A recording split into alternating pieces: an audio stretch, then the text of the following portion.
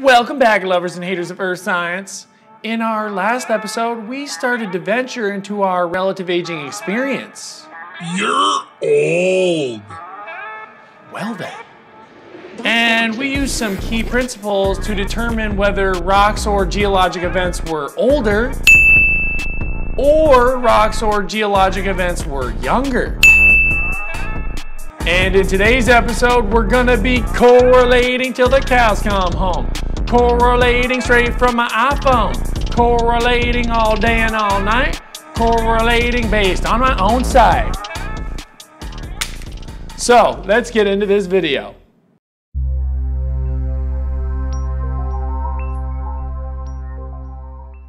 So, in today's episode, we're talking all things correlation. And I'm sure there's some of us out there wondering, what is this correlation you made sick beats about? Yikes. And correlation, folks, simply means to match. So a couple of images are going to pop up on screen, and I want you to tell me, do they correlate or not? Round one, fight. So these two images, they don't really correlate because they're different shapes and they're different colors. All right, let's try again. Round two, fight.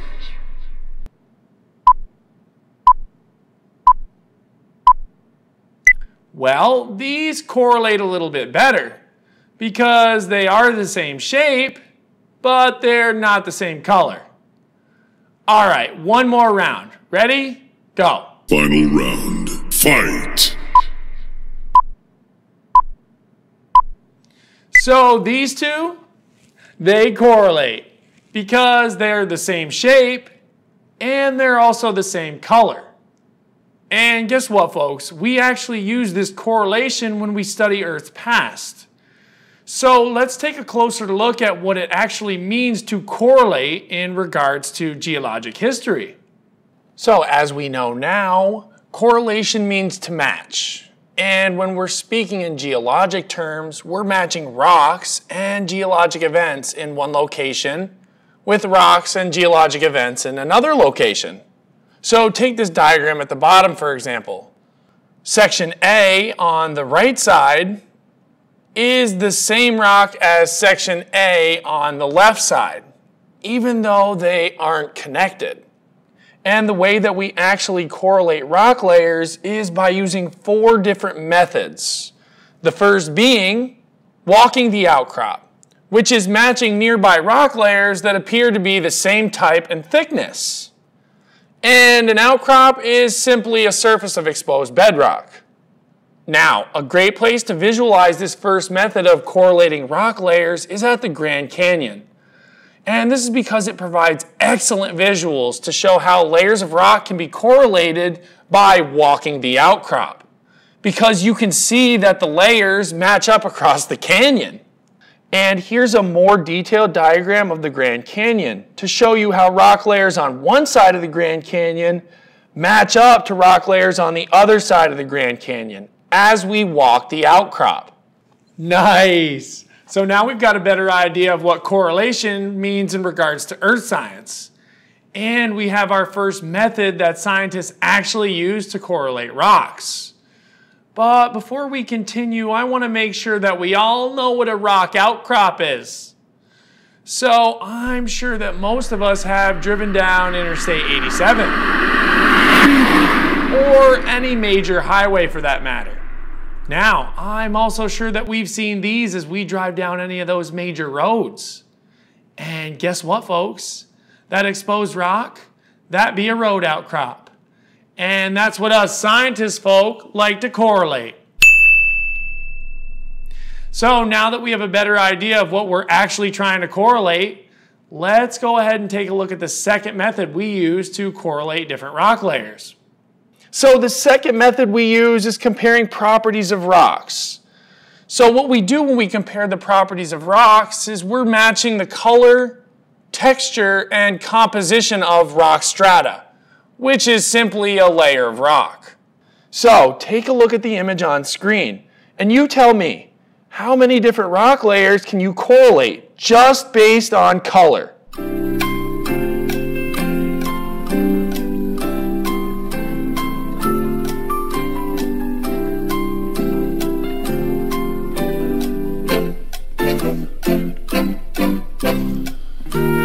Okay, so I'm sure we all got different answers here.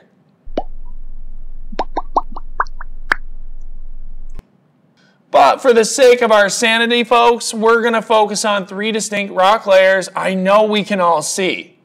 So, as you can clearly see here, folks, these 3 rock layers are not the same. And we can tell that solely based on their color. But the real question here is, how the heck does this help us correlate them? Well, I want you to imagine that you're here. And you can only see this section of area. So to you, it's just going to look like a giant horizontal layer of pale tan rock, and not what we're actually seeing on screen. Now I want you to imagine that you're here, and your side of view is this area. And let's just say from the point you were at to the point you are now is 25 miles away. Well, it might be easy to visualize here because we can see the big picture. But if you were actually there, how would you be sure that this rock layer was the exact same rock layer you saw 25 miles away? And the answer is simple but effective.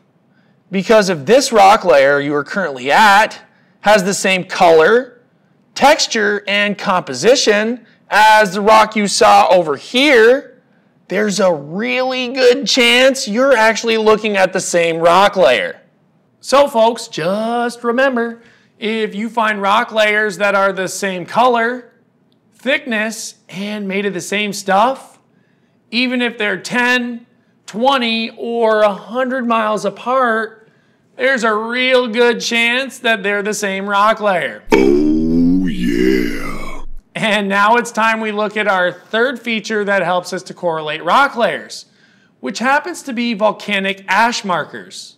So, volcanic eruptions leave a layer of ash that's hundreds to even thousands of miles away from the actual volcano itself. Say what? And we can use these volcanic ash markers as a super helpful tool to help us correlate rock layers for 2 specific reasons. The first reason is because it represents an event that took place very rapidly. And the second reason, as I mentioned before, is because it's very widespread, which allows us to pinpoint the age of the ash layer itself and all the surrounding rock layers next to that ash layer. So take a look at this map right here.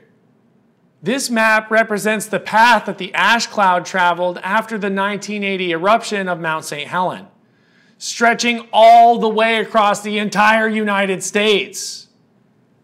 Our travel agent, Miss Wind, she did some serious work here, folks.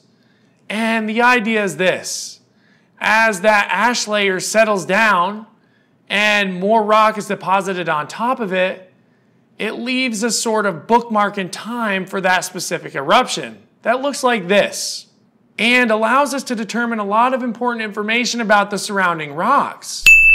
And although we're not using the 1980 eruption to correlate any rock layers, because as we all know, it takes a lot longer than 40 years to make rocks. Oh, right. It's not the first time that a volcano has erupted. Duh. And it certainly won't be the last, because as we all know, volcanic eruptions are very unpredictable. Nope. Now the fourth and probably one of the most helpful of correlating methods are index fossils. And index fossils are a fossil of an organism that lived over a very wide geographic area for a relatively short period of time. And it's because of this widespread origin and short lifespan that they are so useful. Because if the organism lived for an extremely long period of time, let's say billions of years, it wouldn't do us much good in accurately dating anything. So take a look at each of these outcrops, which represent rocks in vastly different areas. and the fossils within them. And you tell me which would be the best index fossil. And before we get started, keep in mind, a good index fossil is widespread and only lives for a very short period of time.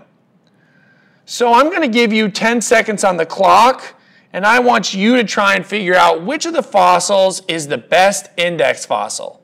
Ready? Go.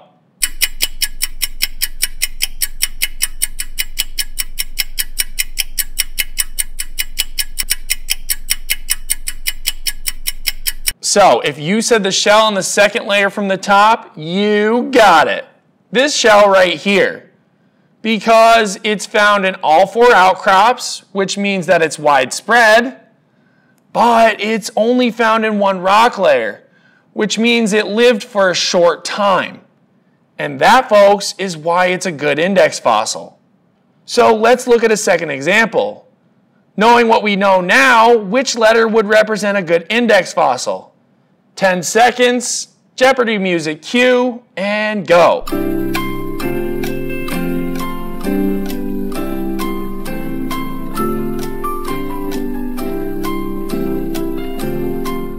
Okay, so if you said C, you got this down. Because remember, a good index fossil is widespread and short-lived. Now, there's something I need to know before we continue any further, folks. So, when you run into correlation problems, the rock layers aren't always going to line up. And that's because, as we all know, there are plenty of disturbances that change the position of specific rocks in different locations. So here's the idea. You should always work off of a key feature like a volcanic ash marker or an index fossil first. And once you've lined those up, you can then correlate the rest of the rock layers. And it's as easy as that, folks. Yeah, says you. And now it's time we look at the beautiful life that our home has already lived, long before us humans came around. So we actually use scientific evidence and data to date the Earth at about 4.6 billion years old. And we use what's called the geologic time scale to look at all the amazing experiences that our Earth has already had. Now, this time scale was created by geologists and subdivides time into different units based on fossil evidence. And I'm sure we all know, but a fossil is any evidence of life. Duh. So let's go ahead and check this geologic timescale out. So this monster is our geologic timescale, which can be found on page 8 and 9 of your Earth Science reference table. The timescale here is in millions of years, which I've highlighted. Now, there is something to note here, ladies and gents. If you check out these numbers down here, like 4600, it means this section of the time scale is 4600 million years old, which actually means 4.6 billion years old. Just something you need to be aware of. Now, the next thing we need to look at are these 4 boxes right here, which represent units of time. Eon being the largest time unit, then era, then period, and finally epoch, which represents the smallest unit of time on our geologic time scale. Now, the 2 boxes that I've highlighted represent eons. And as you can see, all of Earth's history is represented by just 2 eons. Now, the next time scale used is era. And to give you an idea of how much smaller it is, our second eon, Phanerozoic, is broken down into 3 eras: Paleozoic, Mesozoic, and Cenozoic. And that, folks, that makes up the 4 major time zones of Earth's history.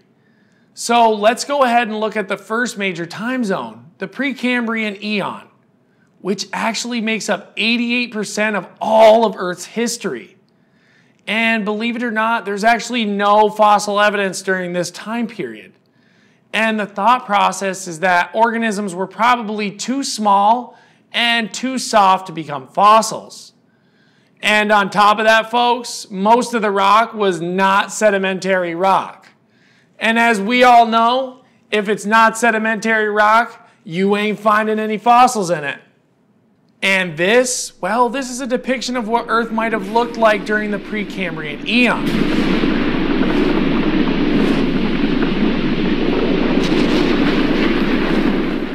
Next on our list of major time zones is the Paleozoic era, which makes up about 7% of Earth's history. Now, during this time zone, invertebrates, fish, amphibians, vertebrates, land plants, and land animals all made their first appearance. And this is what Earth most likely looked like during the Paleozoic era.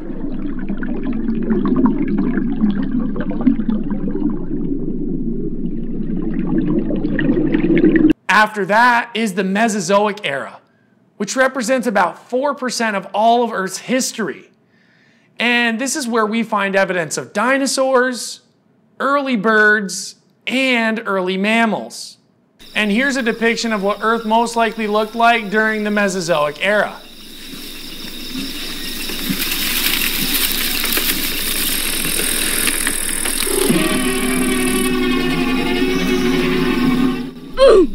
Now, the last of the major time zones is called the Cenozoic era, and it represents only 1% of all of Earth's history.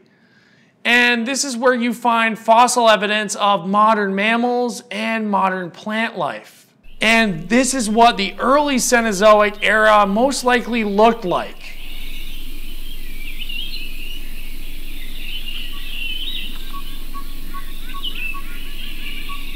And that brings us to now, folks. And a summary based on what we just talked about is that for most of Earth's history, life did not exist. And the fossils that we do find give us great evidence into the evolution of life on our planet. Now, I'm sure there are some of us wondering out there, well, how the heck long have humans been around for? And the answer is that we're very new to our favorite mud rock. So I think a better question is, how new? So in order to show just how new human beings are to our favorite mud rock, we're going to take all of Earth's history and turn it into one calendar year. So January 1st represents the formation of Earth, and December 31st is going to represent present day. Now, if this were the case, human beings made their first appearance with about 24 minutes left in the year, which represents about 100,000 years. And what always amazes me is how much we've evolved in just a short period of time. It makes me wonder, what's the next 100,000 years going to look like for the human race? Well, that's if we make it that far. And that's going to do it for this episode, folks. So, as always, complete all your additional assignments, and I'll see you on the next episode of Earth Science 2020.